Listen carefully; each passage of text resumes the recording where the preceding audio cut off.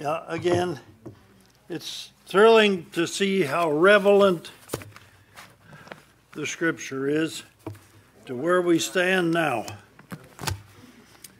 And to know how good God is, to know what we anticipate, the good things that lie ahead for us. Oh, wonderful. Praise the Lord. Bless you all today. Let all good things happen to you. I don't know how long the Lord's going to allow us to enjoy the blessings we enjoy here. If He's going to take us first, if He's going to let us taste of some of what some of the saints in the past, so many of the saints in the past have experienced, we may. But we were talking about this a little earlier. There just seems to be a theme verse that comes to me powerfully. They overcame by the blood of the Lamb, by the word of their testimony, and they loved not their lives unto death. I mentioned, if you'll pardon this personal comment, if they come to the door of my house and they want to take all my guns away from me, I'm not going to shoot somebody for that. Good grief. Take me away. I am what you say I am. Take me away. Guilty. What is that old story? If a lot of saints were brought into court for being a Christian, would there be enough evidence to convict them? All right, let's get with it. I'm sorry. Bless the Lord. Some of us took note of the fact that there is no explanation in the Scripture of the events which take place at the end of chapter 3 of Revelation and the opening of chapter 4. You come into the throne room, the voice of the Lord has come up here, rise, my love, my fair one, and come away. The believers are suddenly seen in a figure on 24 thrones wearing white robes, which are the righteousness of the saints, wearing golden diadems, which are the rewards that are given to the saints. But those very important events that take place between rise up, my love, and seated on 24 thrones, again, the figure of the whole body of Christ, we talked about, I think we did in the past. I hope we did anyway. But there's some very important events that take place. Now, you think about what we've already looked at in this book of Revelation. In chapter 1, chapter 1's a grand chapter. The first 3 verses address the blessing that's pronounced upon those who read, hear, and keep the prophecy of this book. That idea of the word keep is hold dear. Rich young ruler, you remember, Jesus asked him,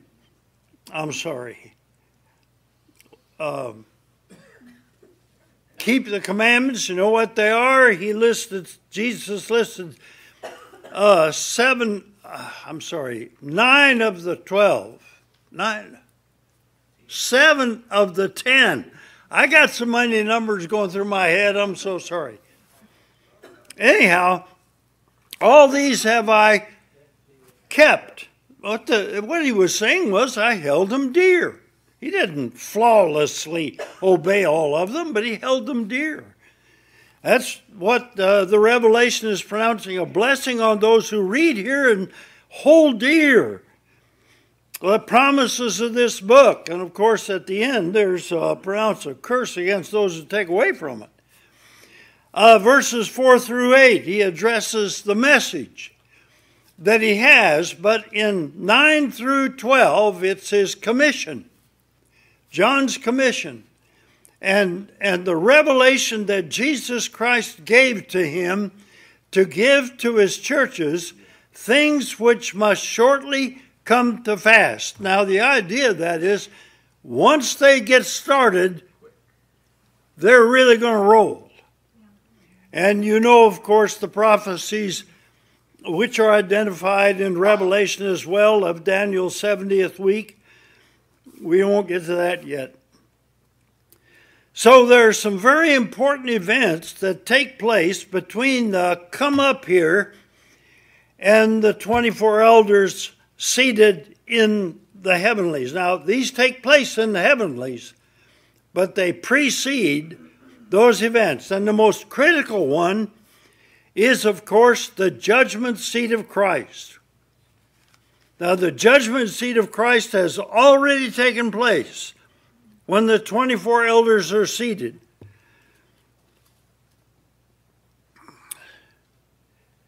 They are seated already rewarded. So how do they get that reward? What takes place to get that reward?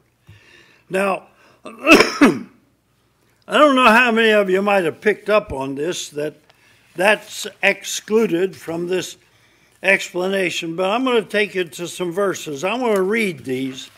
I got those out, didn't I? Yes. Sometimes it helps, sometimes it don't. I'm looking at 2 Corinthians, please, and chapter 5. If you want to follow with me in this very important chapter, with reference to these events. One and following, for we know, oh, it's good to know this. Believers know. You know what? They know. Well. For we know that our earthly house of this tabernacle or tent is destroyed. This body that we're living in, this earthly tabernacle, it's temporary. Tabernacles are temporary. If we know it is destroyed, we have a building from God, a house not made with hands, eternal in the heavens. That's that new body that's promised to you. You have that in Philippians 3, of course. For in this we groaned earnestly, desiring to be clothed with our house, habitation, which is from heaven. I'm reading from the New King James. I think you're getting the King James, but don't let me confuse you with what I'm reading. So we're looking forward to that body, that new body which is from heaven. Verse 3, if indeed having been clothed, we shall not be found naked. Now what does it mean by naked? The spirits of just men made perfect. All those believers that ascended with the Lord Jesus, their bodies didn't. And they are therefore naked in the heavenlies. They're waiting for that body which comes with the resurrection of the righteous when the whole body is translated. Now, the body of Christ is already experiencing that blessing of the resurrection. That's what takes place 1 Thessalonians chapter 4. But there's a whole other body of people who's, while they're in paradise, their bodies are still in the earth. I'm trying to get this out so I don't mess it up like I did a couple of weeks ago. I try to talk faster than I'm thinking. I can't think that fast. So understand that when 1 Thessalonians 4, the trump of God, the dead in Christ rise first, we which are alive and remain are caught up together to meet the Lord. That's the church. And the church is unique. And the church has been translated.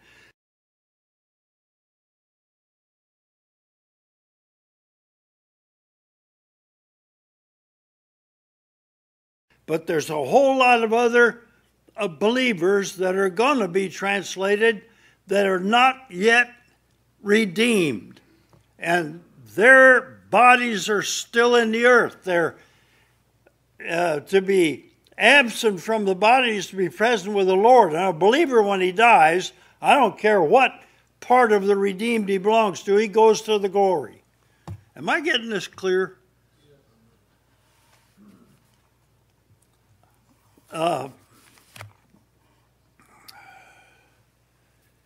in this dispensation in which we live presently, we're looking at the church. But there are other dispensations, if you would, that are yet to come. A lot of believers, and they're not in the church. The church is completed when the last individual is born again into the body of Christ and the church is translated. After that, you will have tribulation saints. You'll even have millennial saints. That's a different body of believers. I'm going to say this again. Jesus said, in my Father's house are many mansions, many abiding places, many dwellings. And I go to prepare a place for you. That's unique. That's the church. So there's one for Israel. There's one for redeemed Gentiles. There's one for redeemed babies. There's just all kinds of categories of abiding places that are in the heavenlies. I probably brought up something with that one comment, but I'll let that go now. So, let me get on with the text. I'm sorry.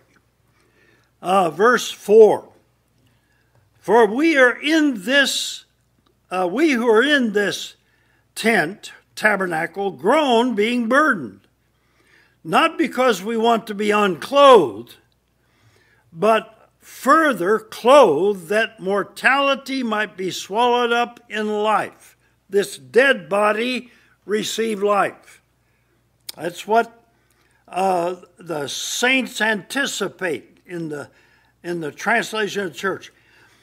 Now he who has prepared us for this very thing is God, who also has given unto us the guarantee of the Spirit. Now, if you have the Spirit of God, you can't be left. I mean, God's not going to leave the Spirit in you if He takes you to the glory. He isn't going to separate the Holy Spirit. So it's a guarantee that you're going to go. So we are always confident, knowing rather that while we're at home in the body, we are absent from the Lord. For we walk by faith, not by sight. You believe that? Yes. Yes, amen. You believe that. We are confident, well pleased rather, to be absent from the body and to be present with the Lord. Therefore, we make it our aim, whether present or absent, to be well pleasing to Him. Believers want to walk with God. They fall flat on their face, but they want to walk with God. Now, verse 10. This is the one I'm really after. Pardon me. For we must all appear before the judgment seat of Christ. That word judgment is bema seat. Now, I've tried to express this illustration before. Allow me again. Those of you who have watched the film Ben-Hur, you'll remember when Yehuda Ben-Hur comes up to the governor after the chariot race. He places that laurel wreath of victory upon his head. That was the bema seat, the judgment seat. And every believer is going to come before the bema seat of Christ. The Father judges no man. He's committed all judgment into the hands of the Son. So where judgment is taking place, the Son is doing it. That even goes to the great white throne. That's another subject. So, we must all appear before the bema seat of Christ, that each one may receive the things done in the body. Now, that's not that body you're sitting there in. That's the body of Christ. The body of Christ. That's Paul's term for the church. According to what he has done, whether it be good or bad. Allow me a Lamb translation, useful or useless. Now, in order to go on with this, we have to take a look at 1 Corinthians 3 and see how this takes place. And by the way, I wanted to say this when I started, and I didn't. I'm going to say it right now. If somebody says, Keith, I don't understand what word you're saying, I want you to shoot up your hand and say, stop, Keith, and explain on me what you just said. Please do that. Okay. We're going to 1 Corinthians chapter 3. Now, this is the judgment seat of Christ described. When you got to the second epistle, these Corinthian believers have already read this. So when he says we must appear before the judgment seat of Christ, they know from the previous epistle this is what's going to take place. Okay, well, time's sake, verse 11, if you'll allow. Maybe verse 9, all right. For we are God's fellow workers. You are God's field. You are God's building. According to the grace of God which was given to me as a wise master builder, architect is the word. He designed the thing. God gave him the plan, and he had the responsibility of giving the architectural plan of the church to the church. I have laid the foundation, but another builds on it. But let each one take heed how he builds. I remember he said that same thing to Moses. He showed him the true tabernacle in the heavenlies, and he said to Moses, take heed that you make it according to the pattern that you saw in the mount. So Paul gives us this record so we know how the church is supposed to look. And of course, Ephesians chapter 1 is the grand foundational pattern for that. On we go. Finally, verse 11. For no other foundation can anyone lay than that which is laid, which is Jesus Christ. Now, if anyone builds on this foundation, gold, silver, precious stone, wood, hay, stubble, straw, if you would, each one's work will be clear, for the day will declare it. Now, what day? The day of Christ. You have the day of man, we'll get that, the day of man, the day of Christ, the day of the Lord, and the day of God. Those are the four major days in Scripture. Now, under the day of the Lord, there are other days. Under the day of God, there are other days.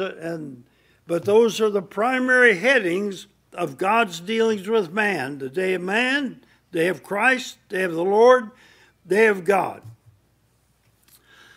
All right, so Paul said, the day of Christ is going to declare it because it will be revealed by fire. And the fire will test each one's work of what sort it is. Now, pardon me, I haven't been there yet. So I don't know how in practical terms we're going to face that fire, but we are going to go through a consuming fire. And the only thing it'll consume is what is useless. And what is useful will go into paradise, the glory of God, presence of the glory of God. So, think about the three Hebrews. To me, they're the best illustration. Prophetically, it's talking about Israel and the three parts of redeemed Israel. But they're put in that fiery furnace. And it was heated 7 times greater than it was wont to be heated, the Scripture said. It's pretty hot because those guys that threw them in there, you remember, they got consumed by the fire. Wow. You understand how those, let me say this just for historical academics. Those furnaces, we look at it as something you look straight into here, and it's a great big furnace, and they went into it. It was a long tube. and it created a draft, and it could create severe heat so that they could smelt things, metals. And there was a hole in the top, and they were dropped in from the top, and the fire was belching out of that hole in the top when these guys threw them in, and so it consumed them. And Shadrach, Meshach, and Abednego, if it had been Shadrach, Meshach, and Abednego, they'd died in the fire. But they were really Hananiah, Mishael, and Azariah, and therefore they survived the fire. One day what the world looks at you as, but the other is what God looks at you as. That's why you all have a new name. Another subject. The fire is going to purge us of what is useless. Now, we'll wait to see how that takes place, but it's obviously going to be a good thing because I want to get rid of all that stuff. I can't imagine, I'm jumping ahead if I'm not careful here. Okay, so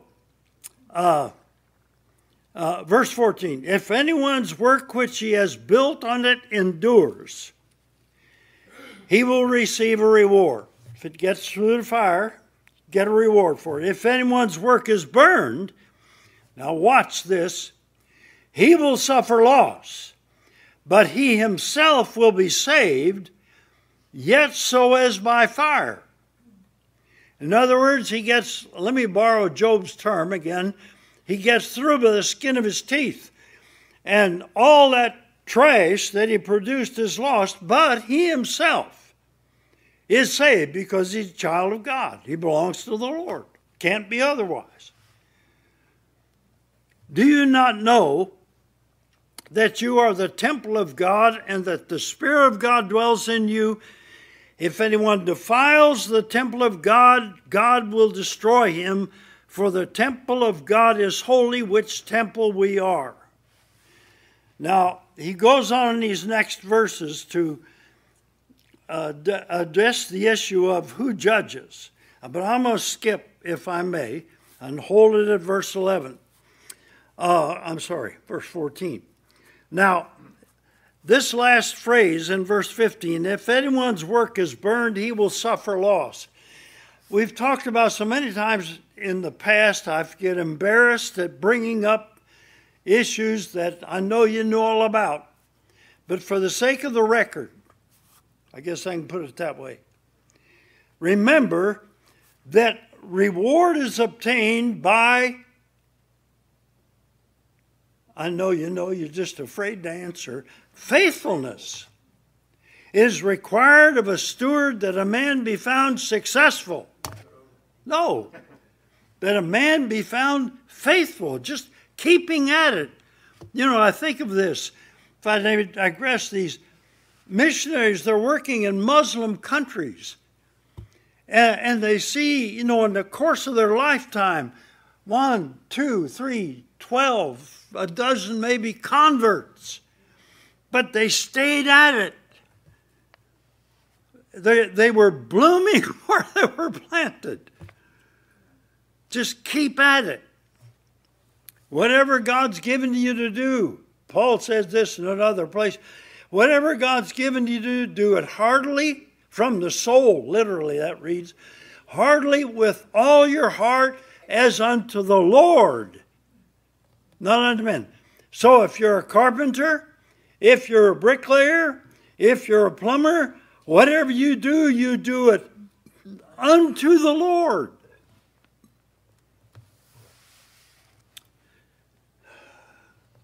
Okay, he shall suffer loss. Second epistle of John. John says, take heed unto yourself, lest you lose those things which thou hast wrought. Stay with it. I'm going to get to an illustration momentarily. Stay with it, lest you lose those things. I always think of Demas. Demas was traveling with Paul, ministering with Paul. I don't have any doubt whatsoever Demas had a good relationship with the Lord, but all of a sudden he decided he wanted to go to Thessalonica and open a hardware store. There's no suggestion of apostasy in that man, no suggestion of his having forsaken the Lord. He just quit the ministry and went to Thessalonica. I can't help but believe that whatever reward he had built up working with the Apostle Paul, right there, he lost it. Now, that's lambology. Take it up, if you would, with the Lord. The second verse, Revelation chapter 3 and verse 11. Take heed unto yourself, lest another man take your crown. I'll tell you, saints, the classic example of that is Saul and David. Saul had the crown. He was the anointed of the Lord. But when Saul decided he'd go into the God business and offer, or priestly business, I should say, and offer sacrifices to the Lord, that ended it. And God took Saul's crown and gave it to a man after his own heart. David, yes. Saul lost the crown, David got the crown. We'll come to more of that momentarily. So, there is that possibility of losing reward if I fail in faithfulness. 1 Corinthians 4:2 again, moreover it is required in stewards that a man be found faithful. Now, all of us want to be successful at whatever we do, but that isn't the bottom line. When you're dealing with the Lord and what you're doing in this earthly sojourn, faithfulness to Him is the key. I just want to throw out a few scriptures that address where we are right now while we're waiting on Him. We are doing that, aren't we? We're waiting on Him, we're looking for Him, and we're loving His appearing. Those are the three stages, really, of people. Hebrews 12:22. But you have come to Mount Zion and the city of the living God, to the heavenly Jerusalem. That's as opposed to the mount that burned with fire and the thunders and the earthquakes. And it was so fearful, Moses said he was terrified, and the people said, don't talk with us. Don't let God talk with us. You talk with us. We can't stand the voice of God. But we haven't come to that mount. We've come to Mount Zion, the city of the living God, the heavenly Jerusalem, to an innumerable company of angels. Innumerable is right. 100,000 times 100,000. Thousands of thousands. To the general assembly and church of the firstborn. We are the church of the firstborn. He's the firstborn because he reproduced after his own kind. He's the only born, the only begotten, because he's the covenant son. But he is the firstborn because he's reproducing after his own kind. Okay, we're the church of the firstborn who are registered in heaven, and to God, the judge of all, to the spirits of just men made perfect. So when we come to the throne of grace to obtain mercy and find grace to help in time of need, we get all this grand gallery, if you would, of the redeemed, just men made perfect. But still, body's not translated because we're still here. Don't get their bodies to we. God having provided some better thing for us, so that they without us, Paul said, could not be made perfect. They can't be made perfect until we come. We're all going to get it together. Wow. When I think of what some of them endured and what I have never endured, I think, my God's grace. Okay, so I'll get on with this. Hebrews 11:26. This is Moses' attitude. He's kind of where we are. Esteeming the reproach of Christ greater riches than the treasures that are in Egypt, for he looked to the reward. There's nothing wrong with anticipating a reward.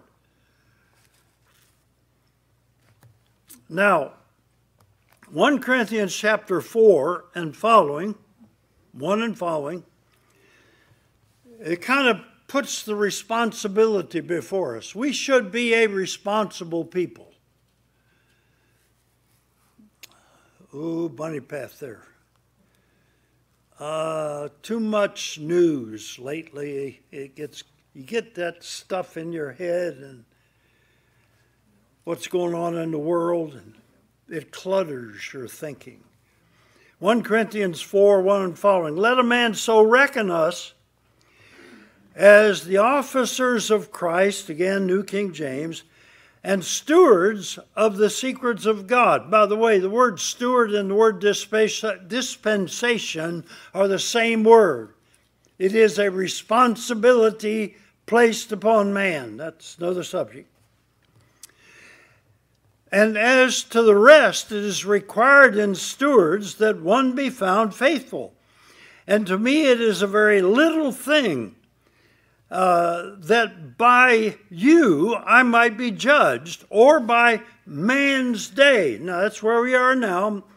We've been in man's day since Adam fell, and we will be in man's day until the translation of the church. And then the world is going to go into the day of the Lord while we're in presence of the Lord. So, nothing to me that I should be judged of you or man's day, but not even myself do I judge, Paul said. For I know nothing against myself, King James, to myself as I have a conscience, but not in this have I been declared right. Just because I feel good about myself, that doesn't mean everything's all right. Because he who discerns me is the Lord. So then, judge nothing before the time, until the Lord may come, who will both bring to light the hidden things of darkness, and will manifest the counsels of the hearts. And then, I like the King James here better than the New King James, then shall every man have praise of God. Isn't that wonderful? God's going to have something good to say about every believer. You are a great thorn in the flesh to Keith, brother. You did your job well. Well done, good and faithful servant. All of us. The New King James, I probably ought to go ahead and read it. Then the praise still comes to each from God. But hasn't changed anything. Now, the issue of reward. There's a lot of text here that I like to read. Okay, go with me to Matthew 25. I'll do it. Matthew 25. I know we're going to eat today. I just want to give you an opportunity to develop a really good appetite. Matthew chapter 25. Now, this is a parable of the talents. We're going to contrast this in a moment with Luke 19, which is the parable of the minas. So, the kingdom of heaven, verse 14 20 of Matthew 25. The kingdom of heaven is like a man traveling into a far country. Now, that's where Jesus is now. He's in a far country. Who called his own servants and delivered to them his goods. And to the one gave he 5 talents, to another 2, and to another 1, and to each according to his own ability. God never gives us anything for which he has not equipped us. Very important. You know, the snake is always trying to get you to do something different than what you're doing. It's an oversimplified illustration. If you're praying, he'll say you ought to be out witnessing. If you're out witnessing, he'll say you ought to be home studying the Word. If you're home studying the Word, he's saying you ought to be praying. It doesn't make any difference what you're doing. It's never right with him. So every man according to his ability, and immediately went on his journey. Then he who had received the 5 talents went and traded them and made another 5 talents. And so with the man who had 2, until you come to the man that has 1. Likewise he who had received, verse 18. But he who had received 1 went and dug in the ground. There's things that can be preached off of that. Hid his Lord's money after a long time. It has been a long time, hasn't it? I mean, we're waiting. Been a long time. The Lord of these servants came and settled his accounts with them. Here's the fire. And so he had received the 5 talents. Well, good and faithful servant, you be ruler over 5 cities.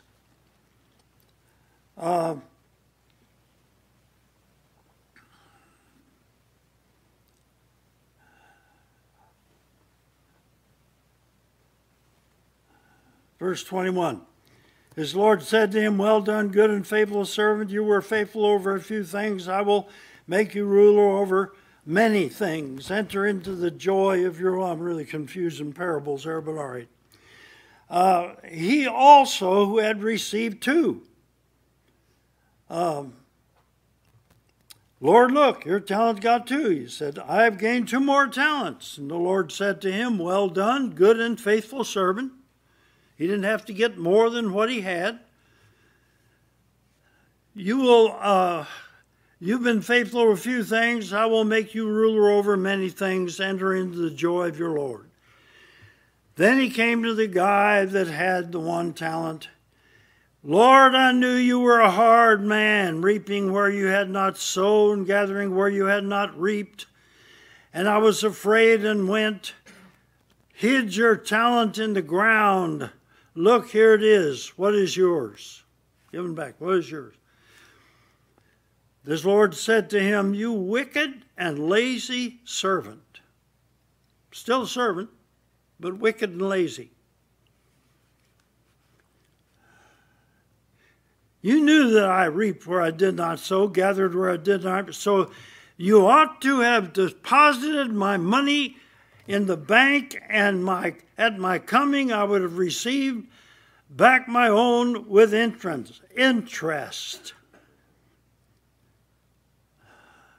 Therefore take from him, remember, take heed unto yourself, lest another man take your crown. Therefore take the talent from him, give it to him that has 10 talents. For to everyone who has will be given, they might have abundance, and from him who does not have, even that which he has will be taken away.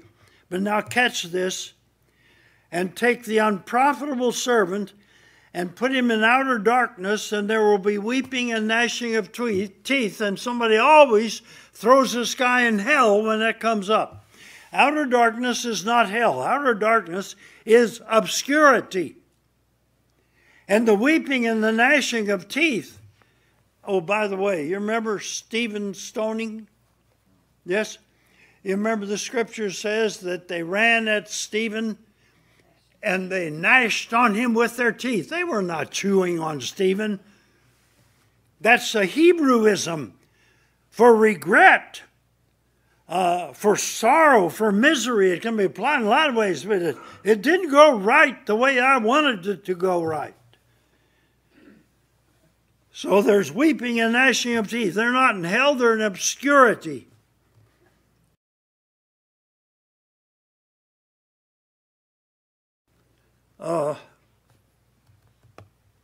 Did I give you a couple of verses for that? Psalm 88, verse 18. This is that grand prayer of the Lord Jesus, too. I think it fulfilled, see it again in Hebrews 5:7, in Jesus on the cross. Loved one and friend, you put far from me, my acquaintance into darkness. Now, he had a lot of acquaintance out there that ran. You remember when he was arrested? They ran. Proverbs 20 and 20. Whoever curses his father or his mother, his lamp will be put out into deep darkness, outer darkness. Darkness is not hell, it is obscurity. As a matter of fact, you remember we talked about Dr. Charles Barrow a lot, and he used to give me 3x5 cards with thoughts typed on them, all of which I greatly appreciated. And he handed me one time, and it said, the most welcome place in Sheol would be a dark corner. Some place to hide. They got no place to hide in Hades. All is naked and open before the eyes of him with whom we have to do. All right, now go with me to Luke 19. Luke 19. Are we eating yet? Luke 19. Okay, they got this clock covered up here, so I don't see it. So I am innocent in my ignorance.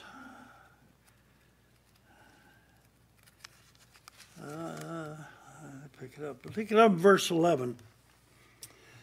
Now, as they heard these things, he spoke a parable because he was near Jerusalem, and they thought that the kingdom of God would appear immediately. Now, take a view of this. What we read in 25 was very Jewish in its context.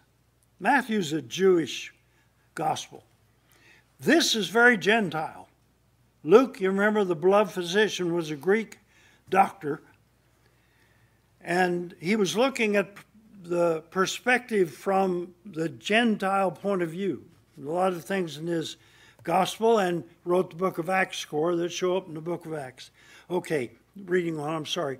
So they thought the kingdom of God would immediately appear. Therefore, he said, a certain nobleman went into a far country to receive for himself a kingdom. That's where Jesus is now again. He's in a far country, waiting for his kingdom. So he called 10 of his servants to live to them 10 minas and said to them, do business till I come. Be pragmatic, literally, till I come. But his citizens hated him, sent a delegation after him, saying, we will not have this man reign over us. Do you hear that in the Pharisees? They sent him to the cross. We have no king but Caesar.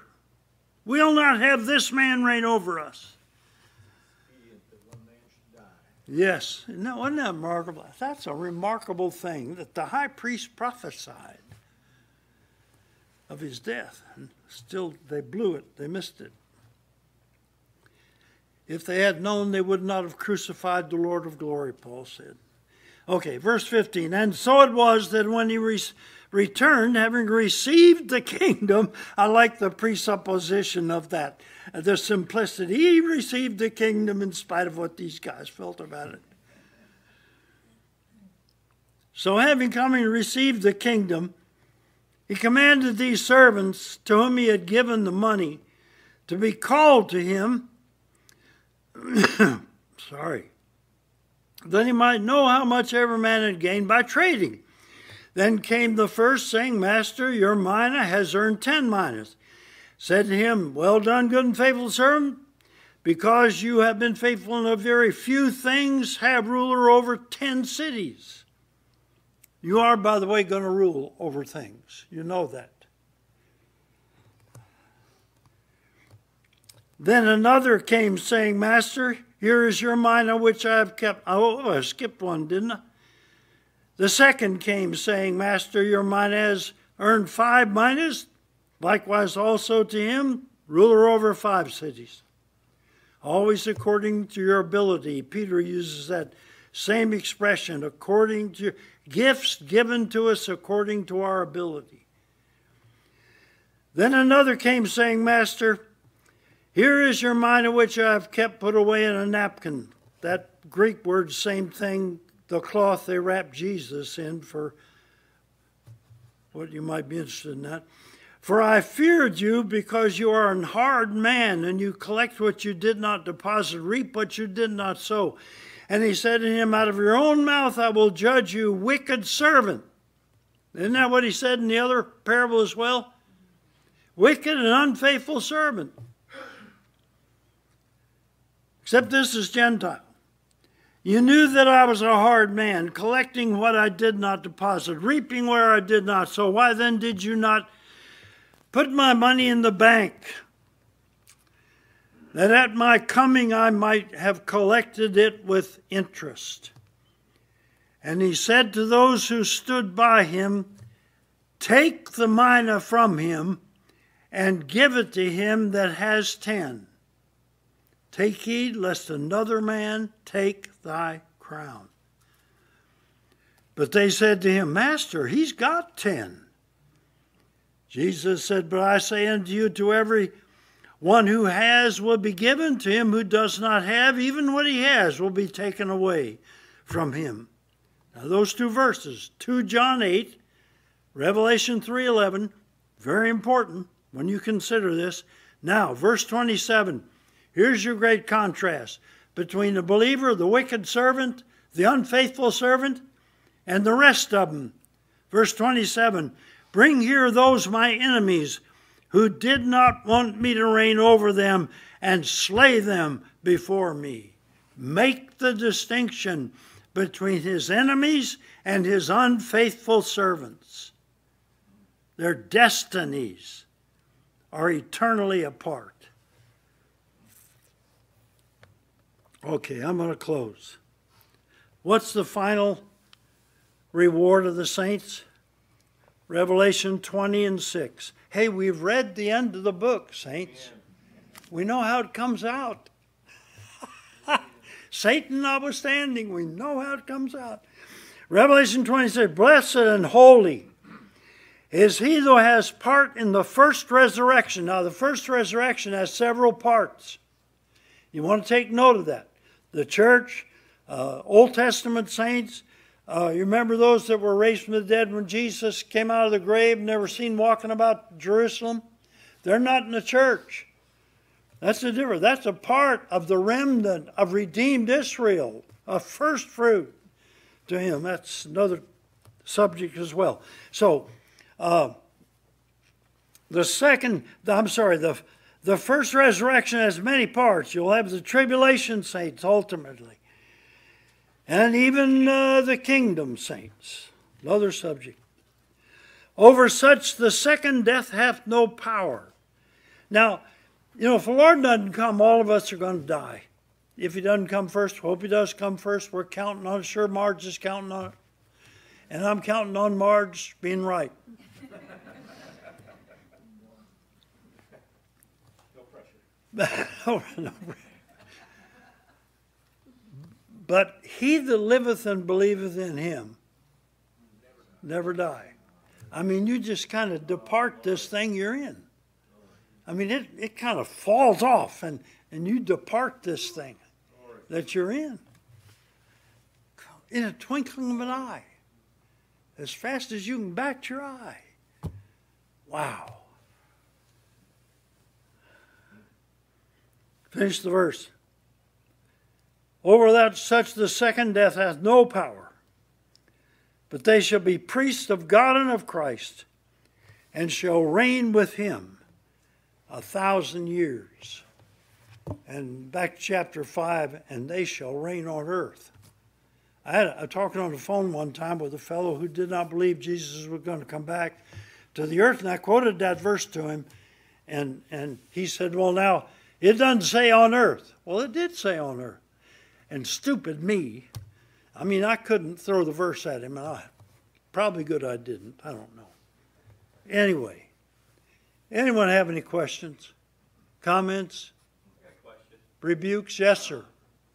The reference to putting your money in the bank, is that just a direct reference, or is there something more to that? Yeah, it's kind of a euphemism for being faithful with the money. That's all. Do something with it that will reproduce. When you witness to somebody, we have a feeling we've got to, I came out of a school, you get a decision. Witnessing, get a decision. No, you don't have to get a decision. One sows, another waters. God gives the increase. You're sowing the Word of God. That's what you're called for. If they don't like what you're saying, you've sown the Word of God. Leave it with God. The Spirit of God redeems people, not you. So just leave it with the Lord. And bless the Lord. Anything else? Yes, ma'am. Pardon? What's obscurity? You're not seen. You're out of the picture. Let's see. It's like looking for a ship in the fog, and you can't see it for the fog because the fog is obscuring it. Does that help? Yes. Anything else? Sir? Almost in the answer to that question. I was listening to one of your tapes from like 1981, and you were talking about security with the nations.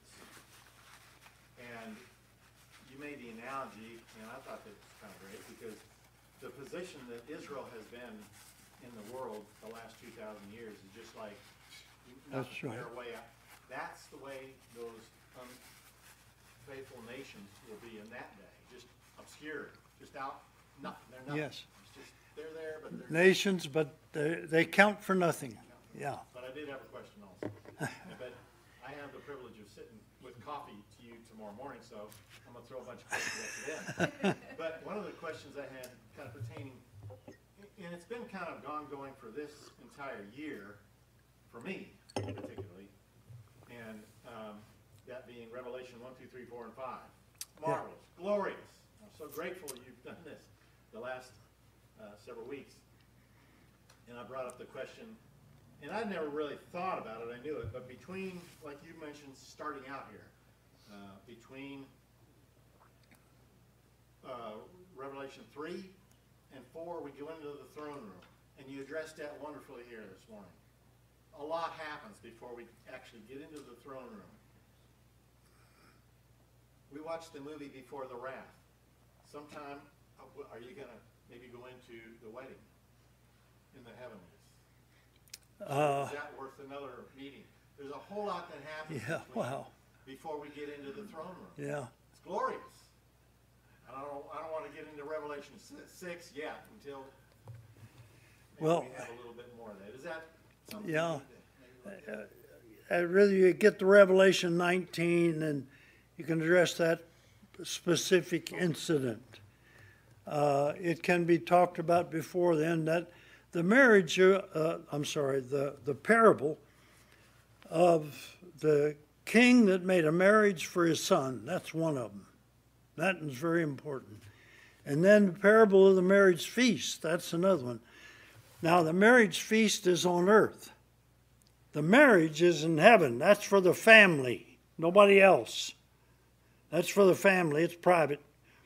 But the marriage feast is on earth, and the public's invited to that. Remember the guy comes in without a wedding garment? You don't get in heaven without a wedding garment. You don't get in heaven without the righteous robe. So it's an earthly scene. In fact, it's tied directly to the judgment of the nations. I guess that's where I was going. There's a distinction between a wedding and a wedding feast. Yes, absolutely. That's what I come. Yes, absolutely. Okay, well, maybe we should hit those parables in some time to come. All right, saints, anything else? All right, bless your hearts. You're so patient. What's this thing say? It says 12 noon. Isn't God good? to you. All right, bless you. Father, we give thanks to you for the truth of your word. We depend on it, Lord. We lay ourselves upon the altar of your word. And, Lord, even though you slay us, yet we'll trust you. Yes. So we're in your hands for whatever comes. And though hell and the snake raise his ugly head, you prevail. You have the victory. You bruised his head. That's the end of the matter. Bless your name. Amen. God bless you all.